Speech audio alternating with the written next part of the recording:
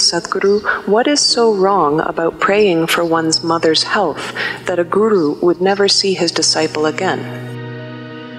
Ramakrishna saying what he said, for Vivekananda he has set different standards.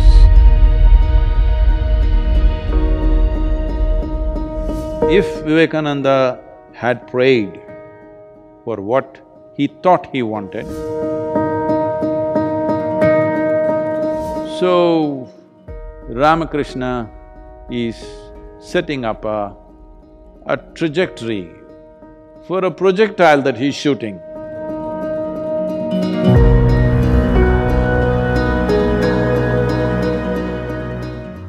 Namaskaram, Sadhguru.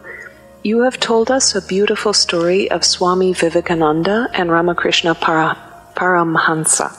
Swami Vivekananda's mother was seriously ill, and Ramakrishna told him that had Vivekananda prayed to Kali for his mother's health, Ramakrishna would never see him again.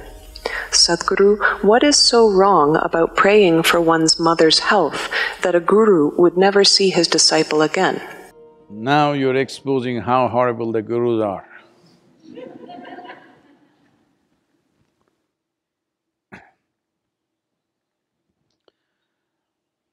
See, there are many aspects to our life.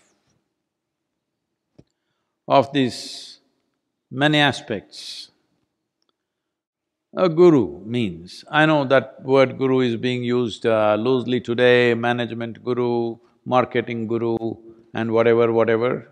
We are not using the word in that context. When we say a guru, we are talking about someone who is committed to the ultimate nature of who you are. Well, Ramakrishna saying what he said, he wouldn't have said it to all the other hundreds of devotees who are hanging around.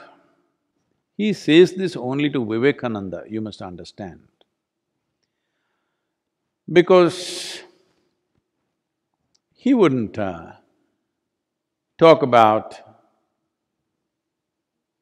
taking your emotions for your mother or your help or seeking divine help for your mother's health. For other people, he would have said, okay, go and pray. But for Vivekananda, he has set different standards. Because he is expecting this man to do something much more than what others will do. If he has to do those things, he should not be an asking fool. That he is not somebody who stands in front of the Devi and asks, I want this, I want that. So, for your mother's health, what he that moment needed was money. So he wants to go and ask for money. If money doesn't work, what's the next thing? You ask for a miracle. If miracle doesn't work, what is the next thing? You will ask him to raise the dead. Well, Ramakrishna knows the progression of human mind. Initially, you will say, my mother should be healthy, but she fell ill. Then you will say, I should have the money to get her treated. It didn't work. Then you want a miracle. Simply like that, she became well. Didn't work, she died. Then you want to raise the dead. So Ramakrishna, in one moment, he's seeing through this nature. And above all, he is looking at… he's preparing Vivekananda to be his instrument. And he wants a fine instrument, not a crusty one. So, preparing his instrument, is it more important than Vivekananda's mother? This is not one against the other. But see, today even you, here in United States, know who was Ramakrishna's guru. Do you know his father's name? Do you know his mother's name? Do you know his uncle, his brother? You know only his guru's name. Because for Vivekananda, Ramakrishna has become his dharma. he breathes him. But now, social pressure, he is falling back. Should the guru allow him to fall him back or push him forward? This is the question you're asking. Well, if I was Vivekananda, I want to be pushed forward, not fall back upon my emotions. And anyway, if money could save her life, I'm sure Ramakrishna would have provided something. But you're seeking divine help? No, this is something all of you must understand. This has happened a few times around me also, that you initiate somebody into a powerful process, next thing is, they want to help their mother or their uncle or their close cousin, little. They want to make him pass examination because the fool has not studied properly.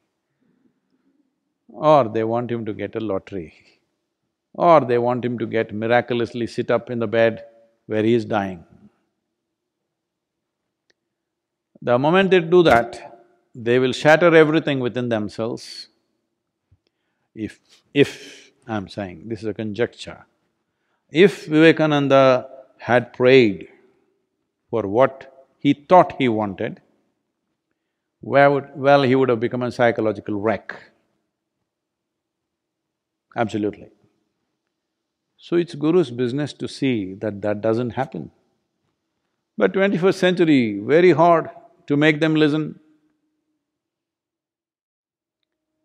Vivekananda, 20th century, 19th.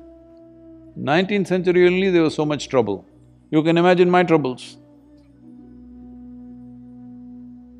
People will go, sit in front of Devi and ask all kinds of things. Because they were doing it with Dhyanalinga, I put her up and say, okay, so you have another counter to ask all these things.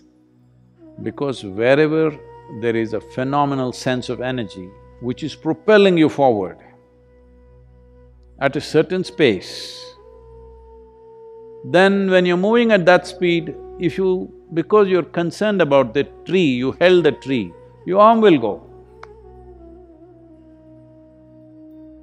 You will lose something, it will shatter you, it will break you. So Ramakrishna is wanting him to be a rocket, and the rocket wants to do this. No, rocket trajectory is already set. You don't try to do this and that. That will be a disastrous rocket. So in that context, he is saying that if you had done this, it was finished between you and me because you were anyway a broken failure rocket, a failed rocket. Does anybody go and pick it up? You may be thinking it'll go to the moon and you fired it, but it went into the ocean. Does anybody go looking for it? No, it's finished, it's over, it's burnt up. So, in that context, Ramakrishna is saying, today, if you had done that, it was over because it would be not worth seeing you because you would be broken and you're gone. What do I do with a broken instrument? Today you have heard of Ramakrishna Paramahamsa because of Vivekananda. If that instrument was broken on that day, well, Ramakrishna's offering to the world would have gone completely waste. Well, I'm glad you didn't pick up Krishna, because Krishna said, when Arjuna said, I don't want to kill all these people, 100,000 men they're talking about. Krishna said, you must kill them, then you will realize. That is even a worse example, but that's the way it is. Because when you seek ultimate nature, when you seek the source of your existence, small things, arrangements in your existence doesn't mean anything.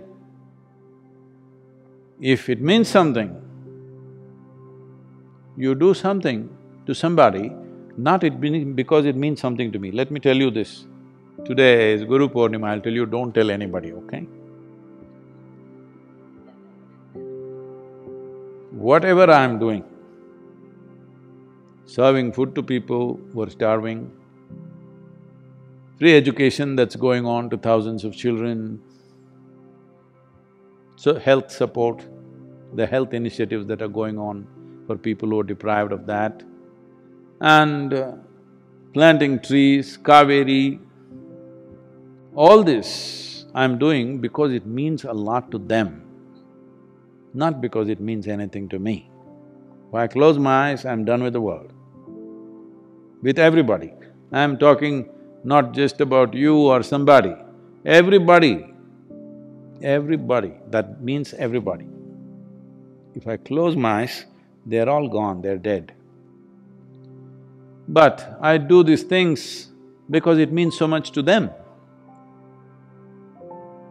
Without fulfilling those things, they will never even aspire for anything bigger. Right now somebody is hungry, are you going to talk to him about enlightenment? That'll be cruel. So we feed him,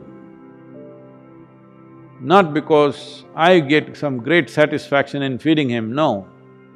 I've always been saying, I have no satisfaction in anything that I do, including spiritual work. Whenever people ask me, Sadhguru, you must be having so much fulfillment seeing all these people joyful, blissful. What is my problem? They're joyful, blissful, miserable, what's my problem? I have no problem. Because they have a problem, I reach out. Because I didn't see them anything other than as myself, I reached out, that's all. But if I shut my eyes, I'm done. I'm done with the world. I'm done with everybody and everything. Oh, so much work has happened, people are saying, how will you… who will carry your legacy, Sadhguru? Who will you appoint next? Nobody. If they're interested, they'll carry it on. If they don't think it's valuable, they'll drop it, it's up to them. I leave it to them. If they have not seen the value, if people have not seen the value of what's being done, let them drop it and convert this into a hospital or a school or something. Because that is how most spiritual organizations end up. I don't believe Isha Yoga Center will end up that way because many people have seen the value of it. Even though I constantly nag them, trouble them, create impediments to their work, make their work more and more difficult. This is not for any sadistic satisfaction, just to see how much it means to them. They have proven that it means a lot to them. Life or death, they will do that. Whether I am there or not, they will do that. So, maybe not everybody, but a whole lot of them will do that. So it will continue because of that, because it means a lot to them. Not necessarily because it means a lot to them, because it'll add to their life. It doesn't… all this work doesn't add a thing to my life. But it means so much to every other life, so you do it. If you choose not to do, many yogis, fantastic yogis, they do nothing, they just withdraw. Nothing wrong with them being like that. So, Ramakrishna is setting up a trajectory for a projectile that he's shooting. Now this projectile is having a mind of its own, emotions of its own. Now this is dangerous. If you are shooting a rocket to the moon or Mars, if it thinks of Hawaii, Hawaii will be destroyed, for sure. So, this is a different dimension, it should never be judged by your understanding, by your emotions, by your values. This is why I said, when you come in touch with a guru, you can either… if you're using him as an inspiration, this will keep happening because somebody will keep dragging you this way, that way. See, many young boys in the yoga center, they all came determined, but then, the girls were pretty. They got married, nothing wrong.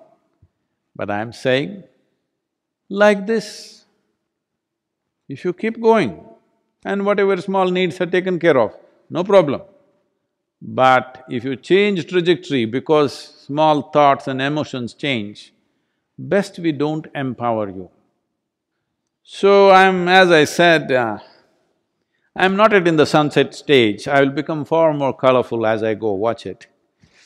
But right now, heading that way, it's 4 o'clock in the evening right now, in terms of the day for me. So it is summertime, summer is here, sun is setting at almost 8:45, 9 o'clock in the night, so there's still hours left. But when it's 4 o'clock in the evening, the intensity of the sun is not like noontime. It's becoming prettier, actually, it's becoming nicer.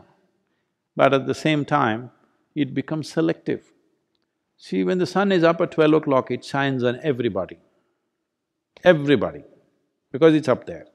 4 o'clock, unless you stick your neck out, it won't shine on you. That's where it's going right now. So, you must decide whether I am an inspiration for you or I am a… what? Friend, philosopher, guide for you or I am a doorway for you that you got stuck in, or I am a destination for you, or I have become your dharma. Time to decide, because this is not noon time where sun shines on everybody. You need to stick out for it to shine on you.